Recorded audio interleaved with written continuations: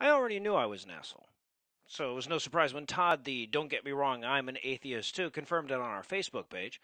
Sent me a long tirade about what a waste of time everything we do is, how we'll never get rid of religion, and how we movement atheists are a bunch of privileged jerks who piss away our time barking at the imagined specters of persecution.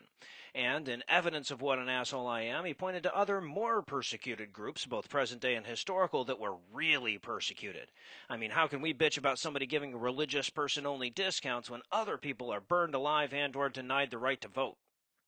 He then goes on to answer his rhetorical question, and it turns out that the reason we're able to bitch about that kind of stuff is because we're assholes. Now, I hear this a lot, even from prominent atheists and those that professionally plagiarize from prominent atheists. I saw David Silverman being demonized on Twitter for saying that atheists are, quote, the most hated group in America, end quote. Now, never mind that Silverman was pointing to a survey that asked people what group they hated most. Never mind the fact that atheists consistently top the list when people are asked which groups they trust the least, which they like the least, which they're least likely to vote for, which they would least likely to see their family member marry. Apparently none of that matters to some folks because other groups have it way worse than we do. And look, that's as true as it is irrelevant. Atheists are, on the average, wealthier and more educated than their theistic counterpart. I think most of us would agree that we're way better off in American society than any number of other minority groups. Hell, that's probably why atheist groups consistently dedicate so much of their effort towards gay rights and women's rights and transgender rights and the rights of racial minorities and the rights of minority religions. We know that there's a marked and qualitative difference in the type of discrimination we face and the type many other people face. But does that mean that we're not allowed to bitch about the inequities that we do encounter? Are we earning social justice one demographic at a time? Only the most persecuted group gets to complain? So all the rest of us have to wait for the disabled, black, Latina, lesbian, vegetarian, Muslim with AIDS to get equality before anybody else gets to go? These Uncle Thomas Aquinas types will point out that the survey might not reflect reality. You know, after all, a person in our society isn't as likely to be honest with some random pollster about their racial prejudice. So even if they secretly hate black people way more than they hate atheists, they're not going to say that. And you know what? There's probably some truth to that, but doesn't the fact that people don't mind telling random pollsters that they hate atheists support Silverman's point? And this paradoxical confluence of delusion just amazes me because at the same time that I'm inundated with unholier-than-thou atheists telling me that the Pledge of Allegiance and the religion on the money and the prayer discounts and the Christian flags and national days of prayer and the Ten Commandments monuments and the manger scenes on the courthouse lawn and the exclusively Christian public meeting prayers and the crosses on public property and the de facto exclusion from higher public office doesn't amount to persecution, I'm also listening to a bunch of paranoid Christians screaming that Chili's encouraging their employees to say happy holidays does. Ah, the status quo. What amazing powers you wield. Because that's all this is.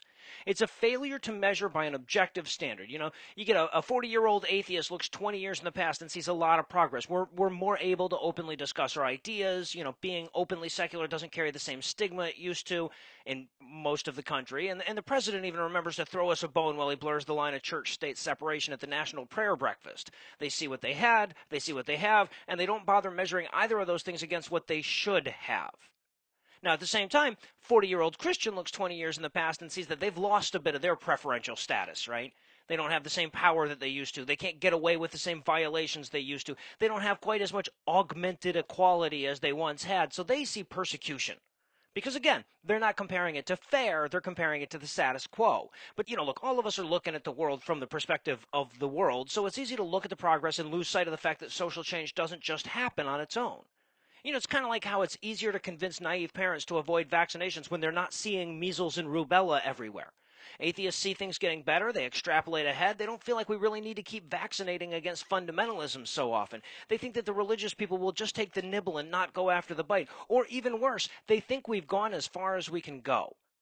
See, the most insidious way that the status quo snuck into Todd's tirade had nothing to do with equality, it was more about inevitability. Now, usually I write off the "you'll never get rid of religion altogether" argument by pointing out that we'll also never get rid of murder entirely. It doesn't exactly excuse us from overlooking it now, does it? But the more I gain perspective on it, the more misguided I think this argument really is. Because I believe that we can get rid of religion altogether, and in a sense, I think we already have. You know, imagine that you could take a Christian religious leader from 500 years ago and transport him to today. You know, you got some important European cardinal or something, gets into the DeLorean, comes to the present day, wherever he was from in the first place, and you show him today's religion, find out what he thinks of it. Let him compare the power the church had in his day with the impotence that it has today. I mean, sure, the word religion is still there. The word God, the word church, but the concepts and institutions that those words represented 5 centuries ago are gone. You might find something kind of like them in some parts of the world, but by and large, they're nowhere to be found. So imagine that the Christian religion loses as much of their strength over the next 500 years as they lost over the last 500 years. You get so close to zero, you might as well call it gone. There is progress. There is change. This is the only time in human history when the majority of people were governed by secular institutions. The secular world has already replaced almost every important function that the church served 500 years ago. They're still clinging to a couple of things, sure, but we're encroaching on them as well. And if history's any guide, the secular version is going to be way better than the religious one ever was. So stop telling me that we're never going to get rid of religion just because we've always had it. Everything that ever went extinct only did it once.